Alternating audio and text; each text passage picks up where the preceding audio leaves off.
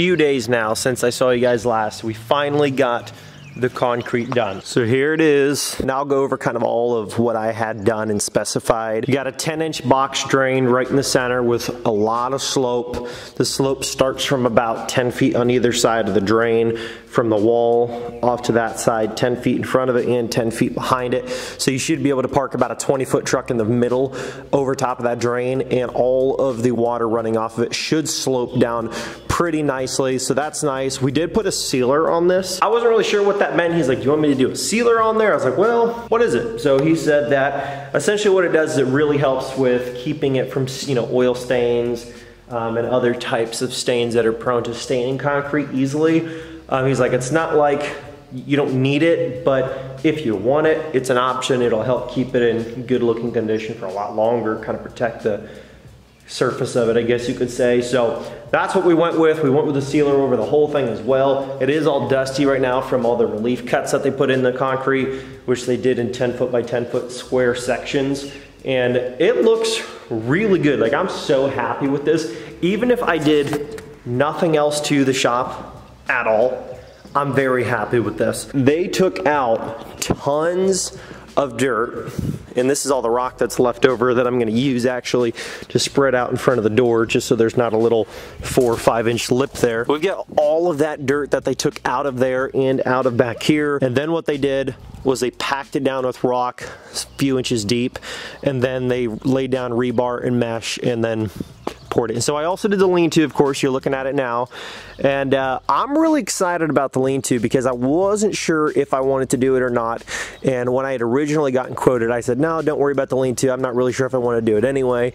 And I was like, you know, he's already going to be here. And he's like, it's going to be like an extra $1,500 if you want to do the lean-to. So I was like, then let's do the lean-to. So we got that done. There's no drains on the lean-to. They did actually texture it with a smooth edge, so it looks really good. It'll be nice.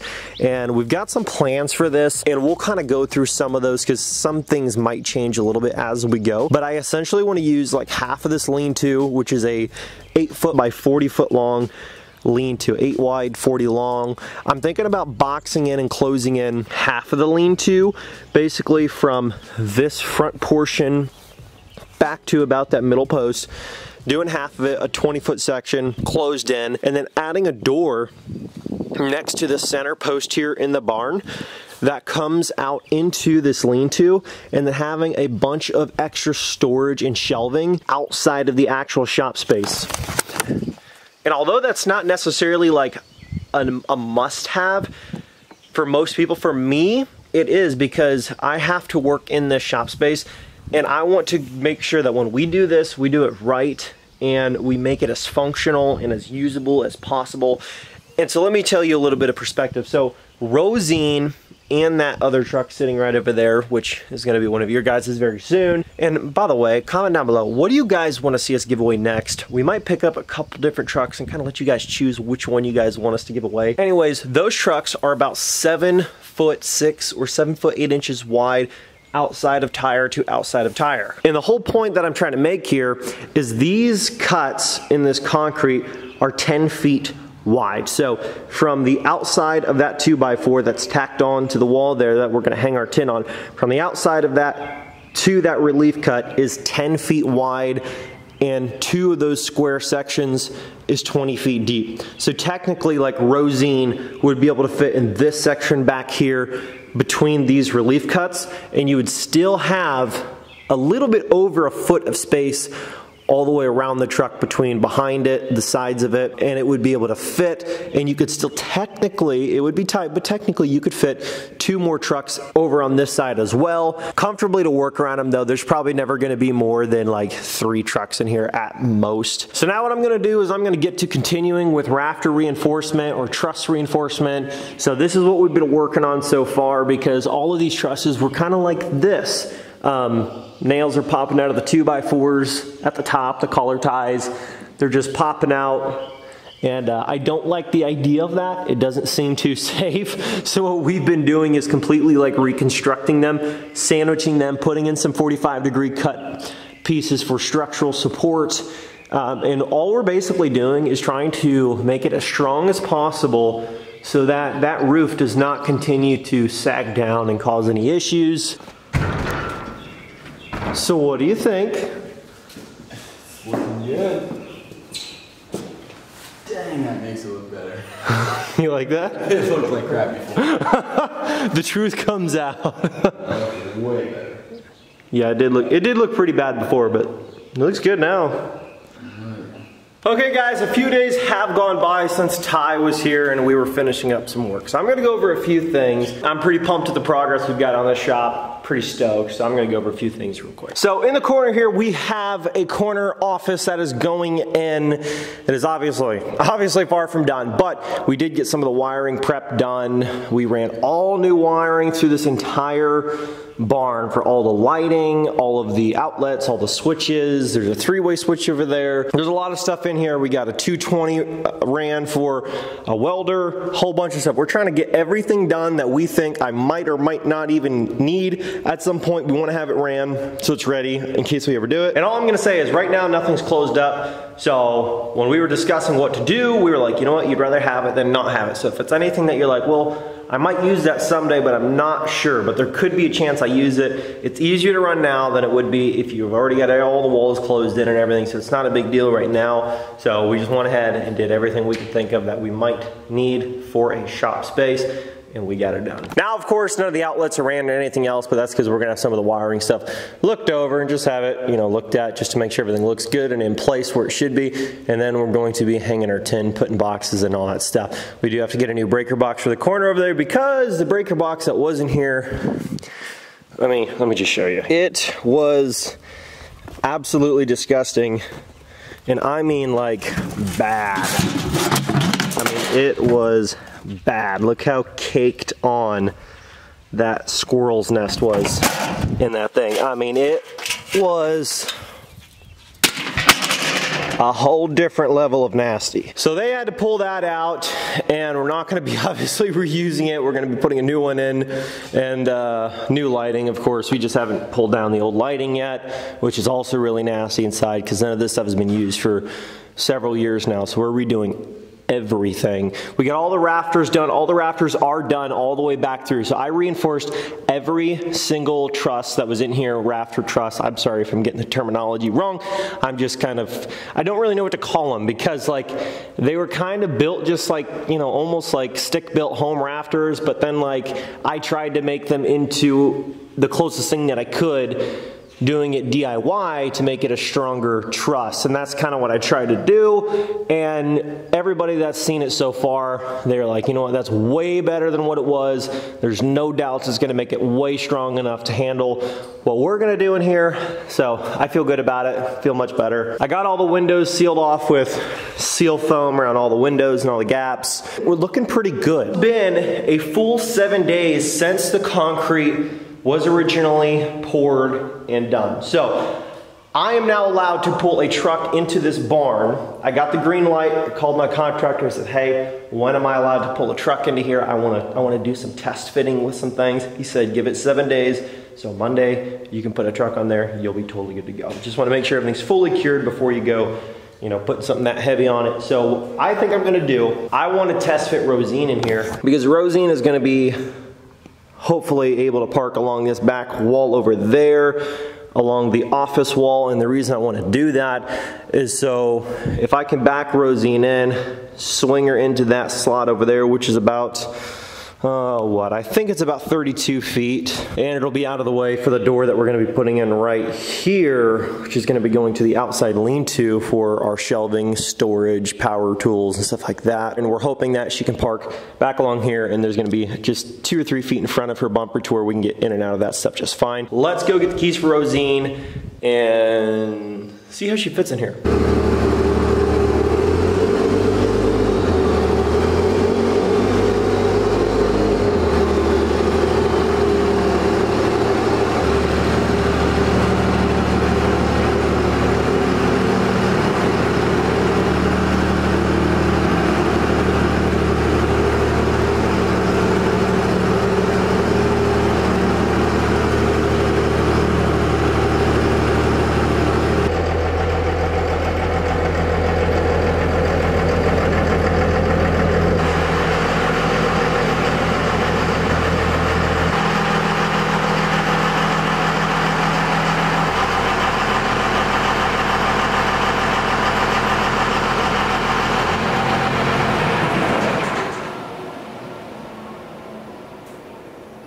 So here we are with 2 trucks in the shop.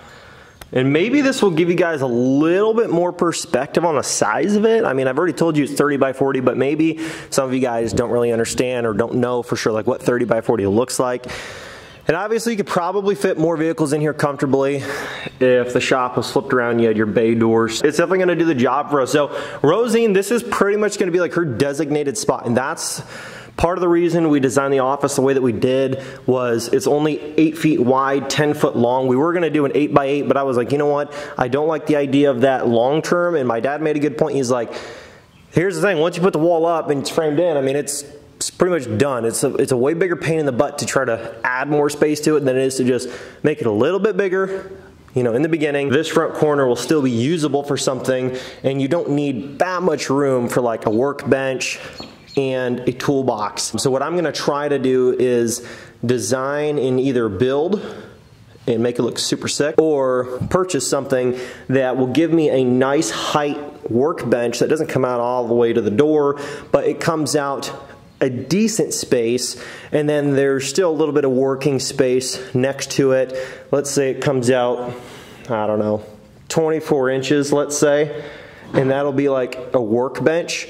And then make it high enough so I can get a toolbox that's about that same size that can slide under the workbench, and then I'll still have enough room to get around it if there's, you know, for some reason another truck or two in here taking up all the rest of the space. It would be to where it's still usable and everything's functional. And we're gonna have wiring for a welder right here on the corner post of the office space. That way it's kind of more to the central location of the shop, whether we have to, you know, weld in any location in here. It's pretty favoring of the center of the shop space, but then not only that, if we did have to run one out in front of the barn here and it wasn't something that we were gonna do inside the shop, it's close enough too to where it's not that hard to run it outside the shop. It did end up working out right about the way that I thought it would, and I'm happy about that. I wasn't so sure Rosine was gonna be able to fit underneath of this garage door back here with that bed cap, because that bed cap makes her even taller.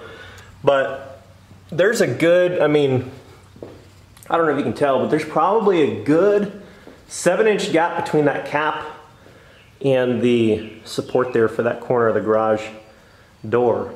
And that's, Rosine's on a 7.5 inches of lift in the front, 5 in the rear, 35 by 1250s with that bed cap, which makes it even taller, and it still clears. And I did technically take measurements for this door, and believe it or not, this door, Rosine would still fit. It's an 8 foot by 8 foot door, and even with the concrete, I did measure, and Rosine is about 7 foot 6 inches wide and like 7 foot 2 inches tall. So technically, this truck could pull through that garage door. Now, are we gonna try doing that? Probably not. We're mostly probably not even gonna use that back door for much more than like if I had to pull the tractor in or the mower and I had stuff parked up in front of the garage door up front and I didn't wanna move everything around. Maybe we'll use it for something like that, but it's just cool to know that a second gen or truck in general that's this size could technically still fit through that back door. It would be a snug fit, like I'd have to have somebody out in front of me making sure that I keep it straight, but it would still fit, believe it or not. The reason I left her parked the way that she is so you guys could see that she fits there comfortably with tons of room. I keep calling it a she, just because it's my wife's truck. I don't know. And she calls it Rosine.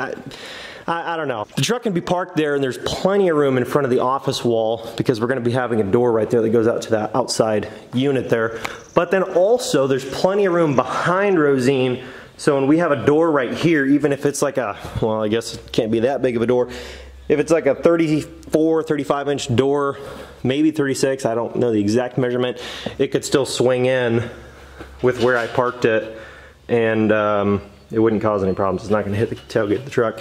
And then also, I did leave enough room so that you can walk up and down the side of Rosine here to get in fairly comfortably and still walk around the truck if you had to.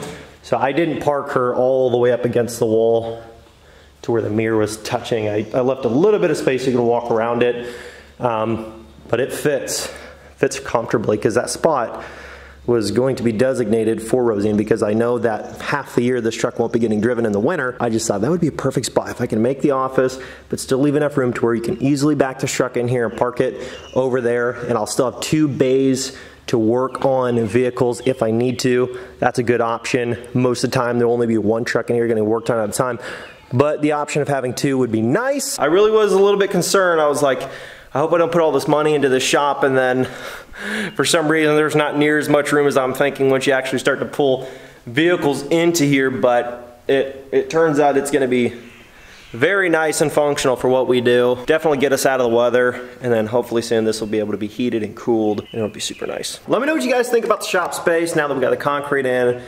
the office framed up, because we're gonna do vertical siding on this.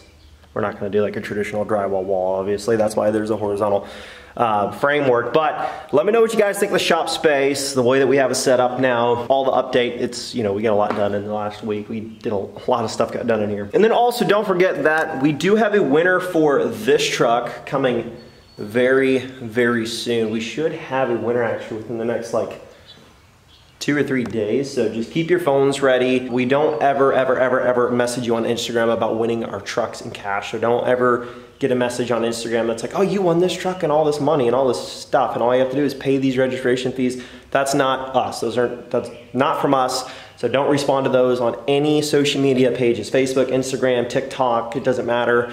If you're getting a message like that about winning a truck on any of those sites, it's not from us, okay? We have a very official way of contacting you through phone or email and verifying that you are the person that placed the order, and then confirming that and giving you, you know, the paperwork to sign to claim the truck and stuff. And you don't pay us any registration fees and stuff to get your vehicle. Once you place your order, that's all the money you ever pay us, is whatever you pay to buy your products, to win the vehicle or to get entered. That's all you pay. You don't pay us a bunch of other fees. So keep that in mind. If you guys get any weird scammy messages, it's not real. If you get messages like those from any fake giveaway companies that say, oh, you know, we're with so-and-so and we're messaging you to tell you won all this stuff. If you're getting a message like that through social media, it's not real. Thank you so much for all the love and all the support and watching.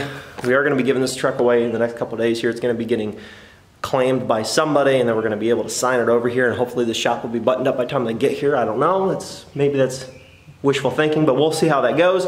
And then the other thing is too, don't forget that when you purchase a monthly mystery box, you automatically get entered towards our next giveaway if our current giveaway is over. So right now we don't have a giveaway live, but when you purchase a monthly mystery box, it automatically gets you pre-entered towards the next giveaway that we are doing. So no matter what time you buy a mystery box, it gets you entered towards either the current giveaway, or if a giveaway is just ended, it gets you entries towards our next one, and then it just keeps building up. It's pretty sweet. So the last guy that won from us, he had a monthly mystery box. He'd been subscribed for a handful of months. Next thing you know, he's winning a freaking truck and $5 grand. I mean, it's cool stuff. So anyways, guys, if you want to get entered towards our next truck, it's that simple. Other than that, guys, thanks so much for watching. You guys are awesome. I appreciate you guys sticking along and watching the videos. Those of you that do, really appreciate you guys. And I will catch you guys in the next video. Peace.